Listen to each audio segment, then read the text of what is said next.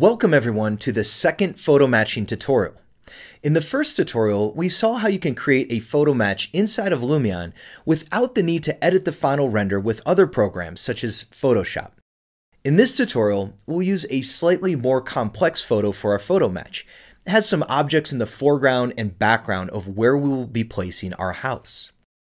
To keep these additional elements of our photo in the final render, we'll be using Lumion's 3D models and Photoshop.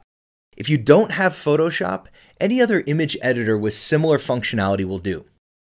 Let's start with the basic photo match. We'll start with a new project on the empty green field.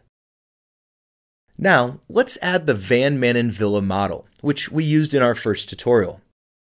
Remember, if you don't see the villa in the Import Models menu, you will need to load the Van Manen example scene once so that the villa itself can be made available to use from the import model list in any new Lumion project, such as our empty green field. To get some context, let's place the villa at its target location using Openstreetmap, as the OSM objects can help us to get the scaling right. We'll use a location in the Netherlands. You can find the full address in the video description to copy and paste into Lumion.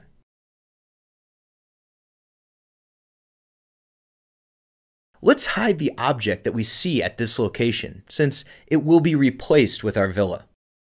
Let's position and rotate the villa to place it just right. Now that that's done, let's go to photo mode and take a snapshot. Let's then add the photo matching effect to our effects list. The first default example is an aerial photo, which is similar to our own photo, so we can keep it as is.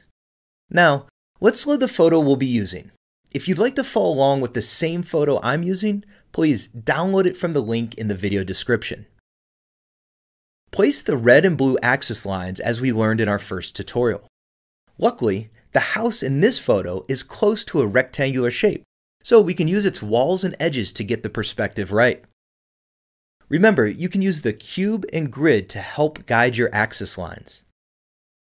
Let's place the cube's anchor point on this corner of the house in the photo, which will indicate where our model will be loaded.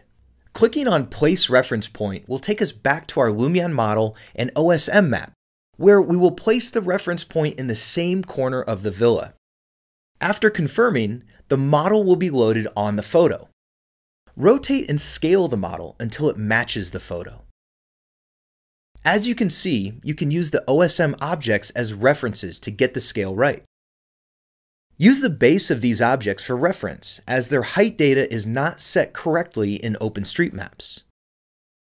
Press the Shift key while adjusting the scaling slider for a more precise control.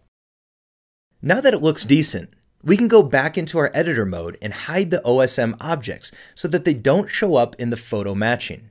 Don't worry that our house is bigger than the one originally in the photo. We'll go over tips on how to fix areas where our model is on top of the bushes and trees of the photo. Now it's time to edit the lighting effects that are used on our 3D model to get it to blend in better with the photo. It looks like the photo was taken on an overcast day.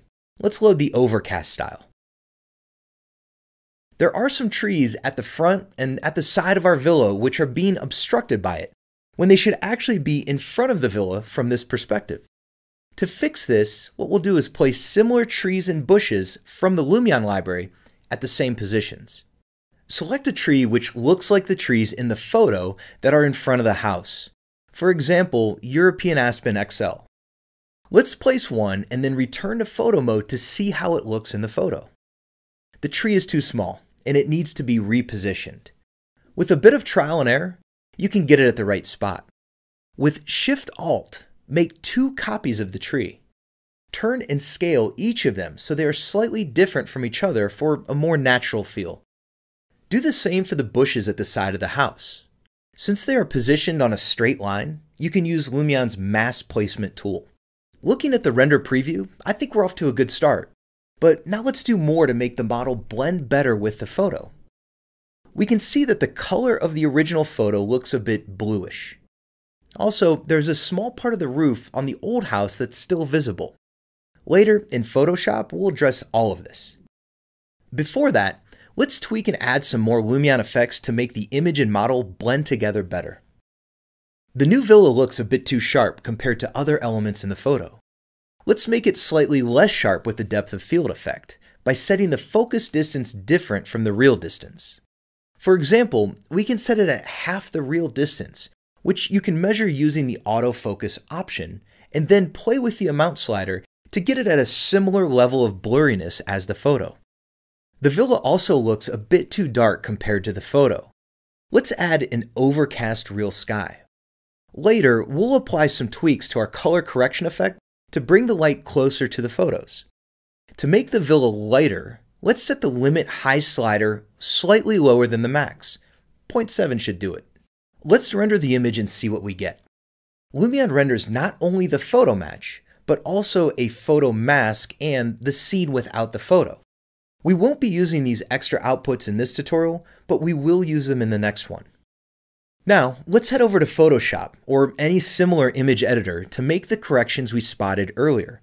We'll need to edit the original photo and re-import it into the photo matching effect when we're done.